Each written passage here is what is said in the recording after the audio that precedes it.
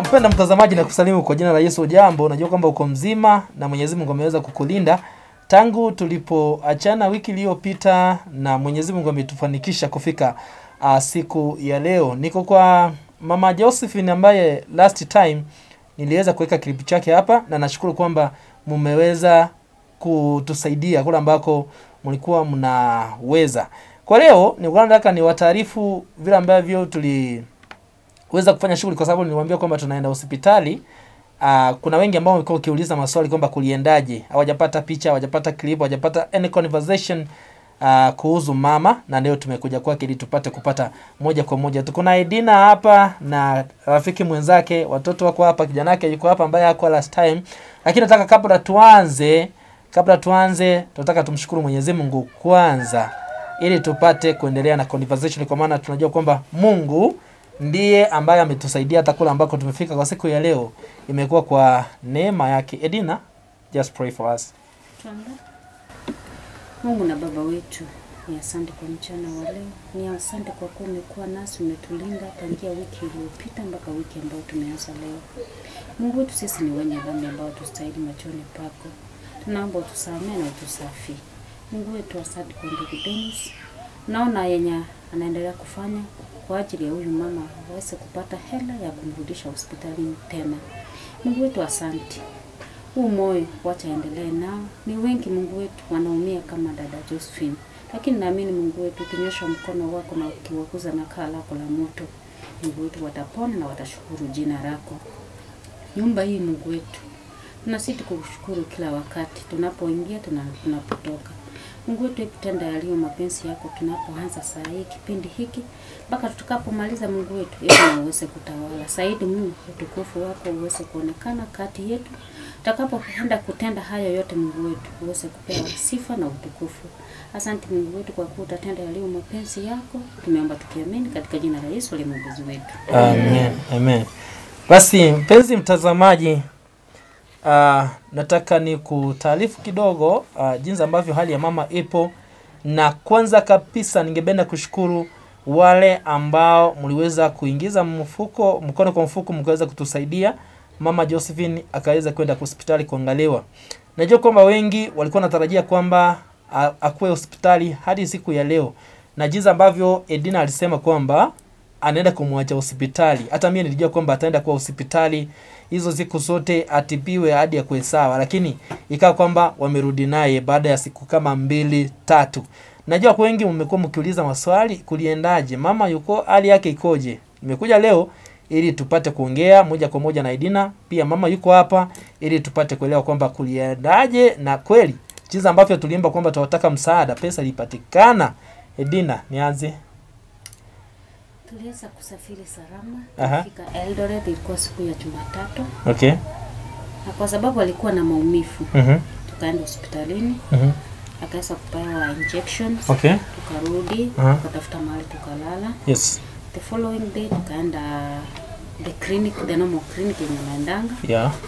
Tukafika, the process sio kitu rahisi. Okay. It needs someone mwenye ako informed. Okay. Lakini uzuri tulikuwa tumeenda watu wawili. Mmoja akiwa kwa line hii, mwingine ako kwa line nyingine. Okay. Sasa ilifika wakati tukaenda kwa daktari.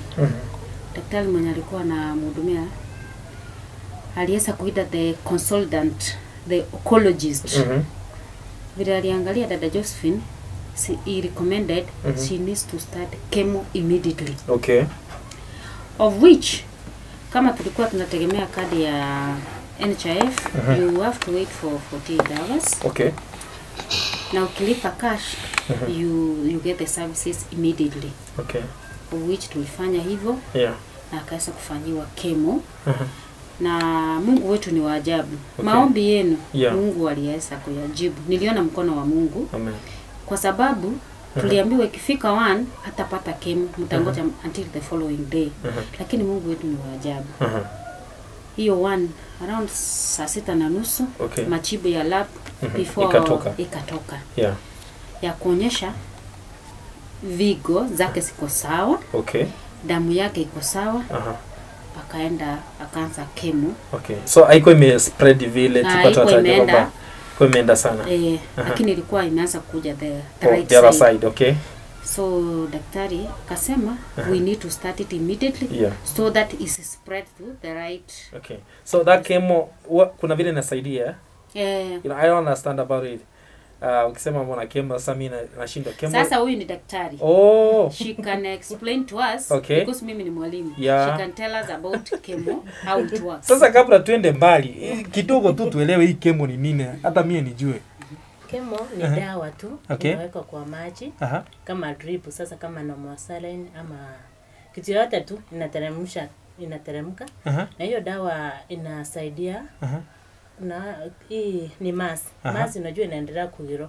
Sasa ukiwekewa chemo hizo cells badala za kugrow zinapungua. Okay. So zina reverse back zinarudi back to normal. Okay. Then zingine cells zingine zinaweza kufa, zingine zinaweza. Okay. So daktari akasema hiyo it will squeeze out hiyo maji, hiyo matiti with time.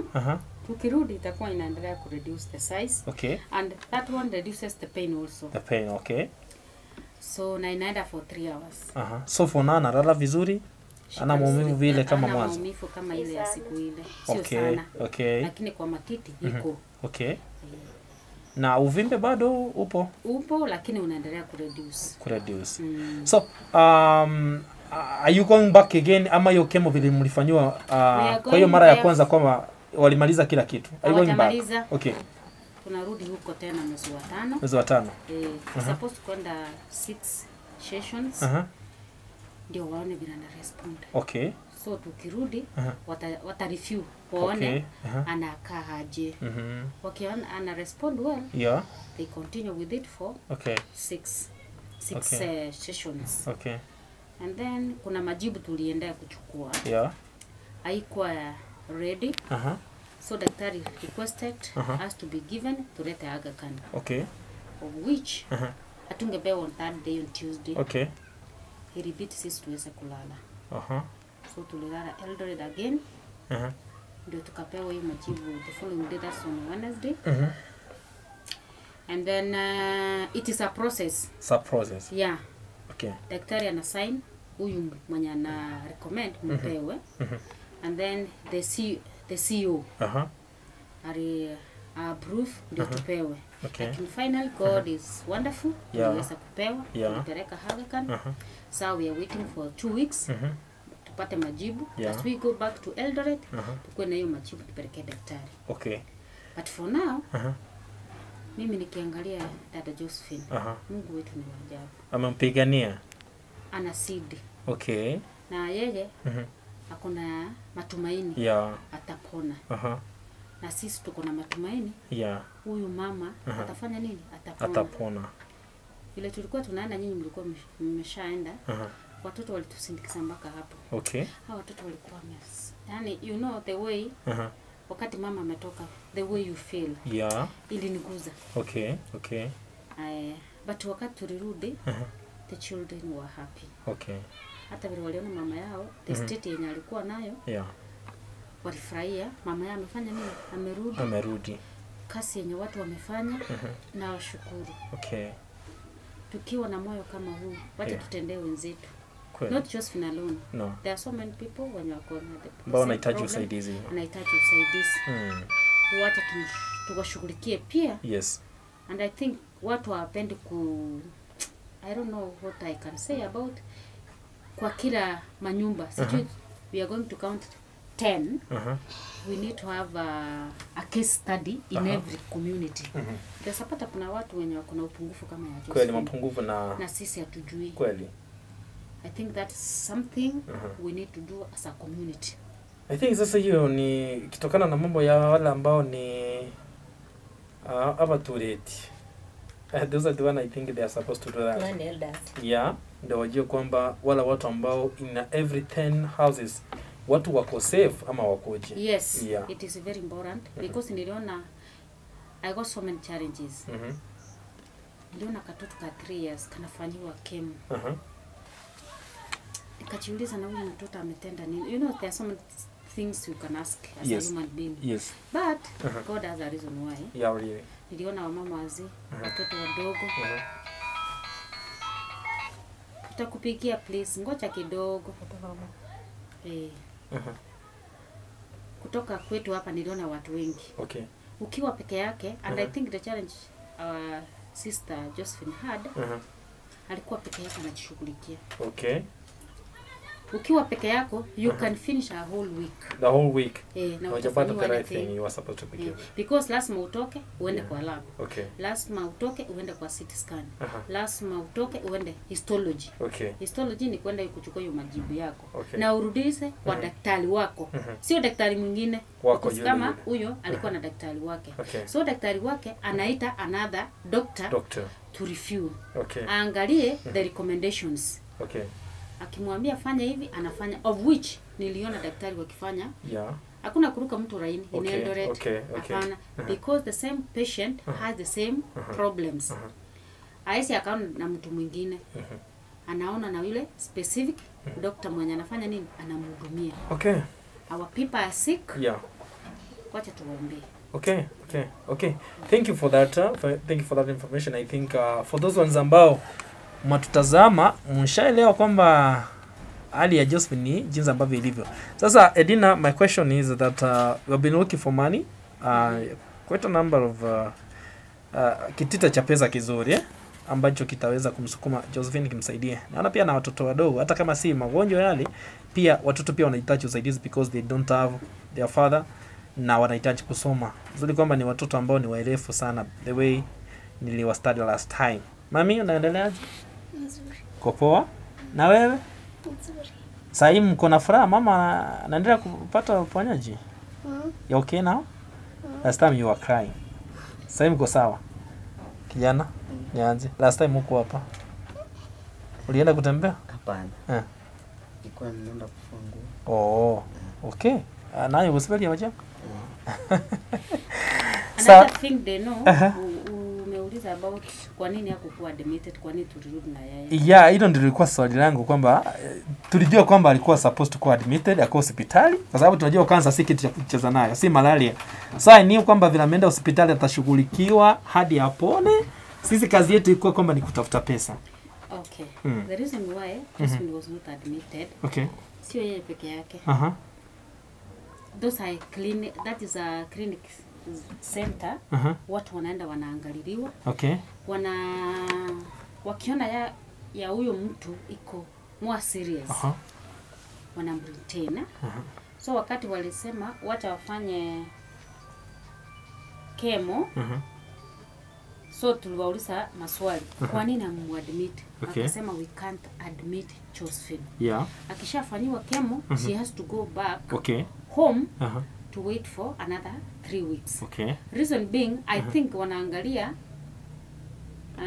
mfuko nayo. Because hata daktari aliongea. Kwa nini unaweka mtu kwa ward? Because akishafanywa chemo, anapewa some drugs.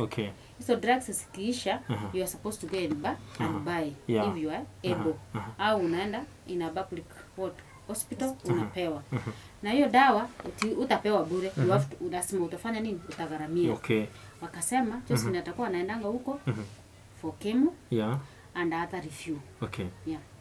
Okay, it's okay. Unajua tunafuata mashadi ya madaktari. Hizo ambapo ukisema kwamba kae kule hospitali ni sawa. Akisema aenda nyumbani ndo wakuje kumuassess baadaye waangalie pia inakuwa sawa kwa sababu tunategemea kile ambacho wanatuambia. Swali langu tulikuwa tutafuta pesa, ndio maana tukachukua clip na tukaweza kushare to our friends ndio tusaidie. Kufikia sasa I know kile ambacho tumepata si pesa mingi sana na ni kipato kipi ama how much do we need now because she's supposed to go back in 6 times Okay. Kiwango cha pesa kile ambacho kinatakikana sasa ni kipi ama imetosha? No. Chemo peke yake is 25,000. 25,000. Ujanunua dawa. Atafanya procedures. Because nikipiga mpaka hesabu ile yenye tulifanya it is around 40,000. 40,000. Ataweka transport. Ataweka food. Accommodation ataweka. Okay. We need a lot of money for cancer patients, mimi siwezi nikasema ni pesa kidogo. Maybe mtu atasafikiria we have raised 200,000. Yeah. That is nothing. Okay. Because saa hivi rako hivi, kuna chakula saa hii ataikana kunywa sukari. Ataikana sukari kabisa. Kabisa completely. Na ataikana kule ndizi, kule miwa, kule mapera. Yeah. Akunye juice. There are so many things. Kuna specific food anatakikana kufanya nini? Akule. Of which we have to chip in through this. Hiyo pesa ni watu wamefanya nini? Wametoa. Okay. Also akona watoto. Yeah. Hii ni nyumba ya wanakula kweli. Hii ni nyumba ya kurentisha. Yeah. So she needs a lot in the short. She needs a lot. Kwenda peke yake, if it was public means angekuwa amepata mtu mwenye ni mbaya, angetumia pesa mingi. Okay. Kwenda tu peke yake. Kwenda Eldoret na kurudi. But hali yake haingekubali aende na public. Okay. Because she was in too much pain. So ilibidi mtafute private. Ilitubidi tutafute gari yenye atakuwa comfortable. Yeah. Kama hiyo siku yenye tulifika, tulimaliziwa kutoka saa 2 ya usiku. Saa 2, okay. Utatoka kwenda wapi? You can't. Na kutoka MTRH kuja town is far. Okay. Is from hapa mpaka Kisii town. Okay. Utatembea usiku na mgonjwa. Na nyumba yenye mnaenda kulala, you can't sleep with her in the same bed. Okay. Yeah, I know. Lazima atalala kitanda yake. Peke yake. So in short Edina, tuseme kwamba whatever you received last time, exhaust. Hatujamaliza everything. Ziko zenye tuna lakini kidogo ya maintenance. Madawa kama saa hii she needs to be dressed. Okay. Daily. Every day. Lazima aende hospitali. Okay. We have to call someone here. Lazima tutanunua hizo vitu. Okay. So every day you're spending money. A lot of money. Okay. So mtu asiseme tumetoa 10,000 is yeah, kuna wale ambao wametoa, baadhi ya wale ambao wanasema kwamba kesi hiyo tulimaliza, tulituma pesa akatibiwa na mambo yote akaisha. Kutibiwa si once. Huyu ni daktari, he can tell you. Okay. Sasa unaona kama hicho kidonda kilikuwa previously kilikuwa kinanuka. Lakini leo mkisikia hakuna harufu tu, anadresiwa kila every day. Na hiyo sasa ni pesa. Ukileta daktari it's more expensive. Okay. Ukimpeleka hospitali pia ni pesa. Okay. Yeah. So toka sasa baka tuseme amepona kabisa, aweze kurudia ile kazi yake ya kawaida ya kutunza watoto, basi itakuwa imemgharimu sana. Pesa mingi. Because kama jana kuna dawa tulinunua Eldoret, nilienda hapa kwa pharmacy. Yes. Tablet moja 70 shillings. Sasa na hizo anatakana kunywa for 3 weeks. 3 weeks. Hiyo ni pesa ngapi? That's a lot of money. Na hiyo ni dawa just one. Kuna ingine yenye hatukupata. Okay. Na wakaniambia moja ni 50 bob. Na for 3 weeks. Okay. Jua hiyo ni pesa ngapi? It's a lot of money.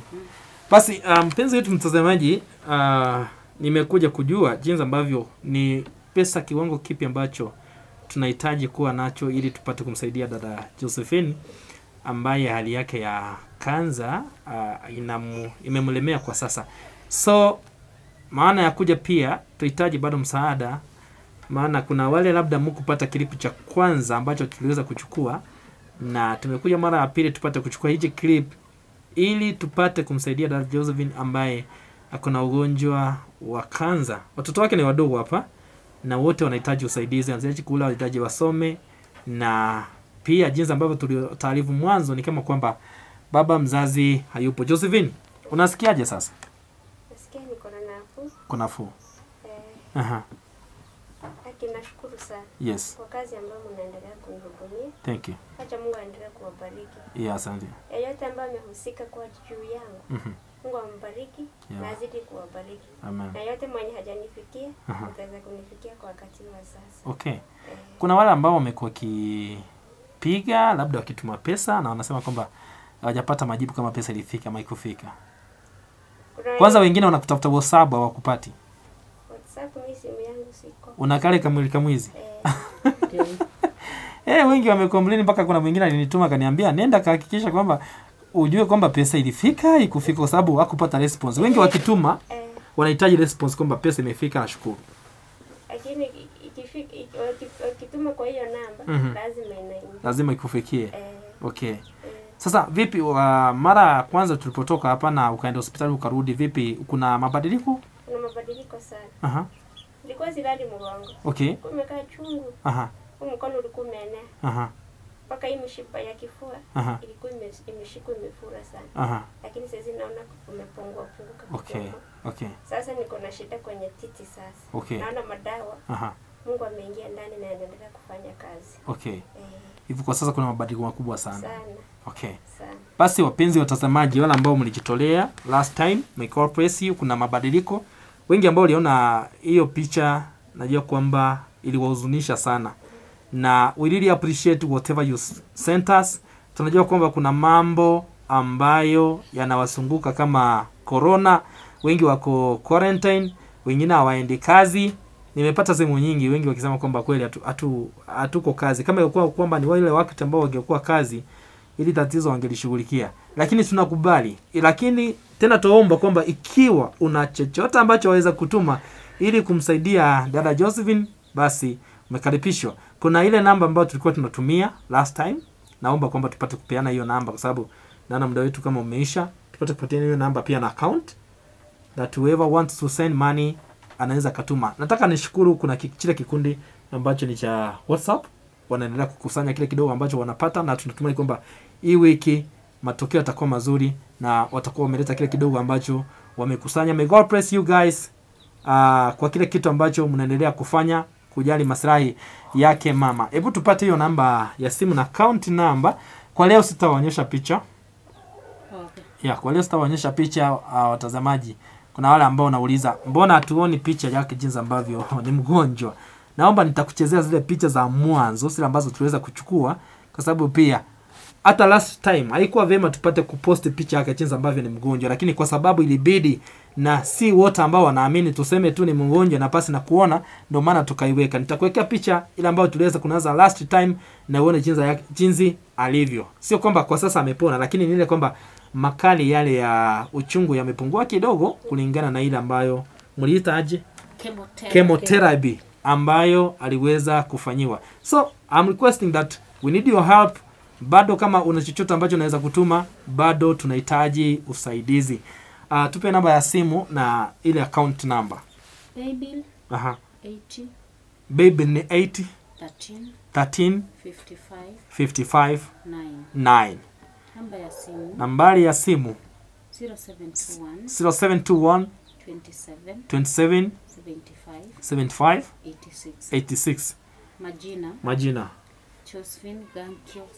Josephine Gankio Sarara. Okay. Watazamaji, hiyo ndio Josephine Gankio Sarara. Ukituma pesa inafika kwake. Na simu ambayo ni ya WhatsApp hana. Na labda ukituma pesa na uone hayo majina yamekuja kujua kwamba ni yeye. Tunaomba msamaha kwa wale ambao labda mnatuma maswali kuuliza kama pesa imefika. They can call you. They can call me. Okay. Through this number. Okay. 0721. Hiyo ni ID na if you want to confirm. 694. 0721 694 699 to confirm kama pesa imefika. Okay, kuna mmoja hapa tutaconfirm. Kuna mwingine hapa niambia kwamba alituma kama 10,000 lakini jina yake kuulizia atapata majibu sasa kama pesa yake ilifika ama ikofika. And kuna pesa ambayo pia ilikuwa imetumwa. Ile pesa ambayo ya kwanza I think nilitumwa ulipata ya 45,000 and there's those guys ambao walisema kwamba wanakusanya pesa watume kwa account. Thank you. Kuna wale ambao walinitumia hapa I have 12,000 na hiyo inatakikana nitume tu saa hii.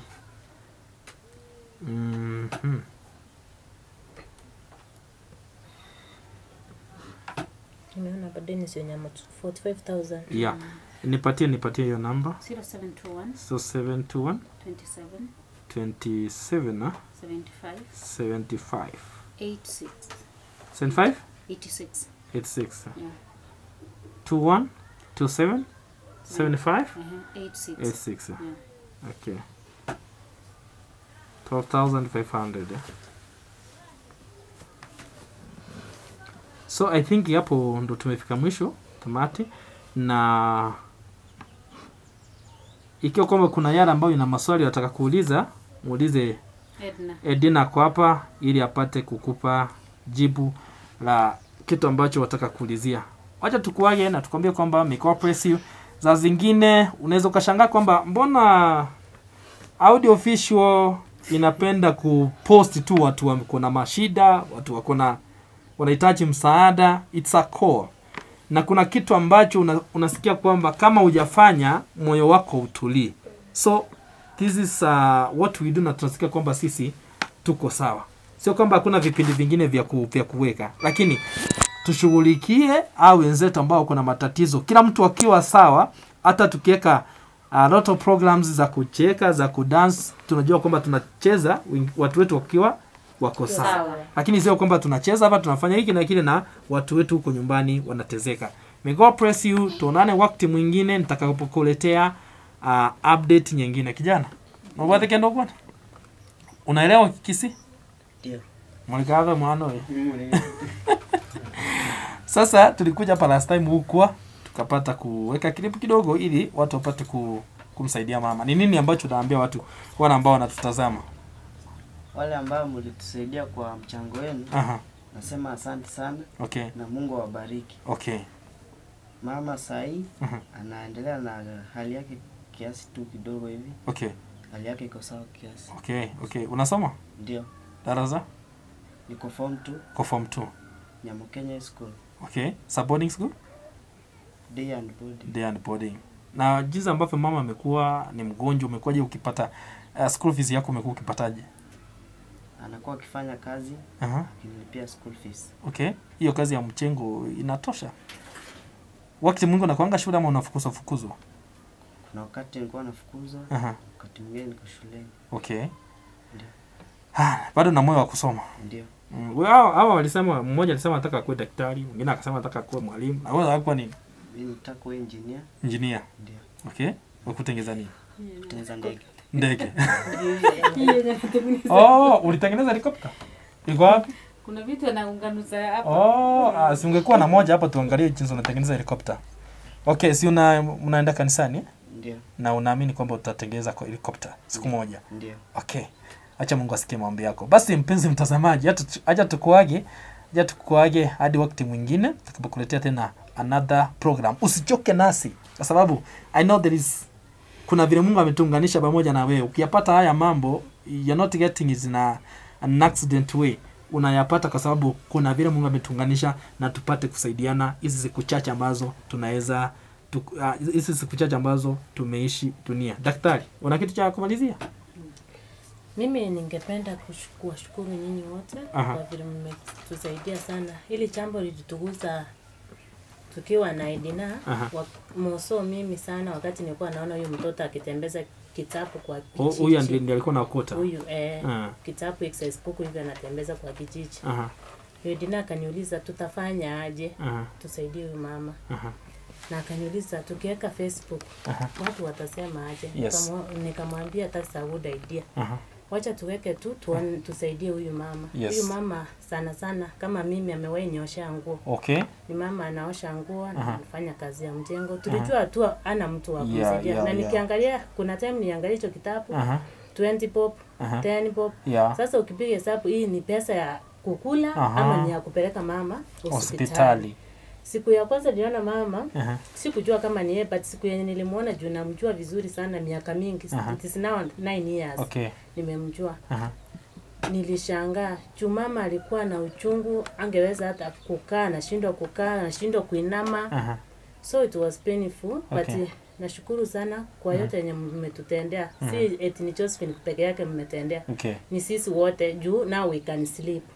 Naomba muendelee kutusaidia, msimuache huyu mama mpaka time yenye atakuwa tuna nguvu yeye aendelee kufanya kazi yake, asaidie watoto wake. Okay. Thank you. Josephine, neno la mwisho tumalizie. Nasikia tumalize, tusimalize, lakini sasa wewe ndio unaongea neno la mwisho ndio tufunge kipindi tutoke hapa. Sina la kusema. Umekosa maneno? Nashukuru sana. Okay. Kwa upendo wenu, kwa umoja wenu. Zaidi ya yote, Mungu awajazie. Awape hekima. Na maarifa ya kuendelea na hiki kikundi. Mbarikiwa sana. Yes. Na kitanisaidia na utabarikiwa sana. Sina mengi sababu ya maumivu makali. Sina mengi. Inauma sana. Hebu nifanyie hivi tafadhali. Kwa hiari yenu naona tu nitapokea uponyaji. Nitabarikiwa sana. Namba yako ya simu utatuonyesha barua. Barua yako hapa. Nilienda nikapima. Yeah. Nilionyesha grade 2. Hii ni ya CT scan ya kifua. Nilichukua ya kifua. Sasa mabarua mengine yalibaki huko. Ndio nitaenda kuchukua next week yanifanyie ni matibabu. Sasa naomba tu kwa hiari yenu mnisaidie. Mimi naishi Kisii daraja 2. Nikitafuta utanipata. Nambari yangu ya simu ni 0721 27 75 86. 0721 27 75 86. Na mtabarikiwa sana. Umasikini ni mbaya wapendwa. Umasikini ni mbaya wapendwa. Umasikini inaweza kufanya ujwe jambazi hata kama hujawa.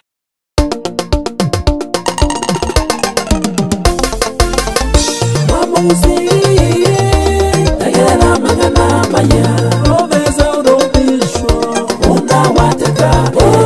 Mama Josephine Sarara magana maya unawateka. Obeza udobisho Sarara magana maya unawateka kwa province out of visual TV and Mama Josephine TV. Obeza udobisho. You are watching Prophecy Audiovisual TV. Subscribe, like, comment and share.